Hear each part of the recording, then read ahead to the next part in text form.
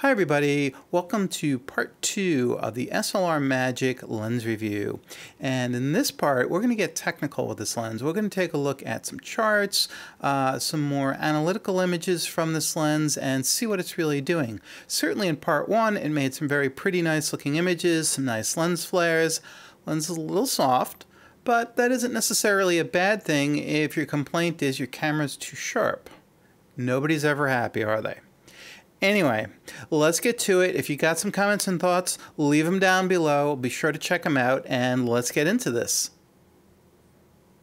So the first thing I took a look at with this lens is the culmination. Are the focus marks accurate?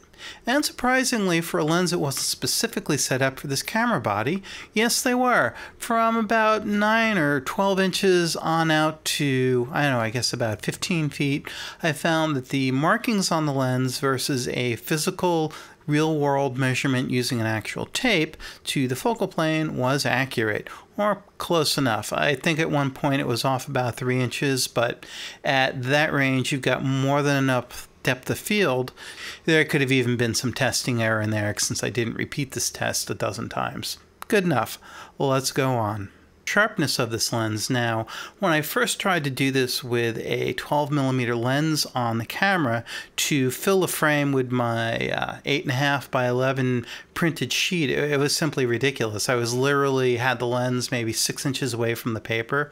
I mean, I shot the tests just to do it, but the fall off, the curvature of the lens versus the distance of the subject away, it meant that wide open, the edges of the paper actually fell out of the depth of field because of the distances involved. So that totally didn't work. Instead, I just set up a couple of these paper charts at more reasonable distances and ran everything through.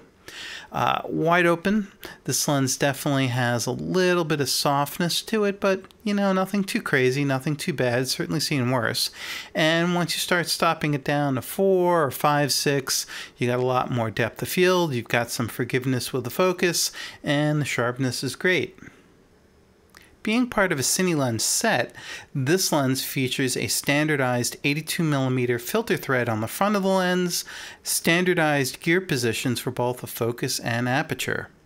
The overall build quality of this lens is quite good. It's all metal, it's got really well engraved, well marked markings.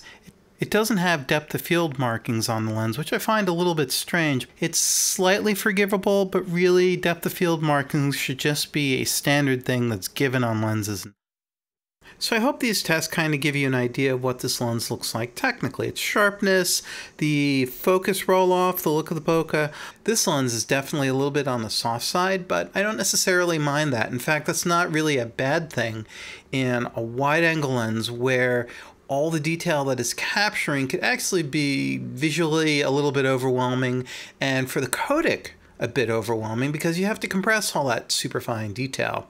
Sometimes maybe having a wide-angle lens that's just very slightly soft is okay. It's got a very interesting look of vintage yet still modern in terms of modern mechanics and lens coatings. It has me really kind of looking at some of my older lenses which look similar and asking myself, well, do I still want to deal with them? Do I still want to deal with the quirks of these old vintage lenses that can really be less than ideal when I can have a nice, new, clean, modern lens mechanically that still gives me a nice blend of sharpness, really good micro contrast, good looking flares that show nice color, nice sun stars, the 13 blade aperture. So there's a lot to be said about looking at what I could essentially call new vintage lenses. They have a lot of characteristics of those old lenses that we love, but they have good mechanical handling.